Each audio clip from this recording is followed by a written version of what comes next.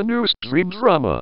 Can't wait to see what insignificant shit people are mad at now. So, Dream has been exposed for edgy jokes he made when he was 14. I was able to go through Dream's channel and find an unlisted video from like 2015. Shiver me timbers, this video has to be on par with a fucking cartel execution video. You're gonna let your chicken cook until it is basically white.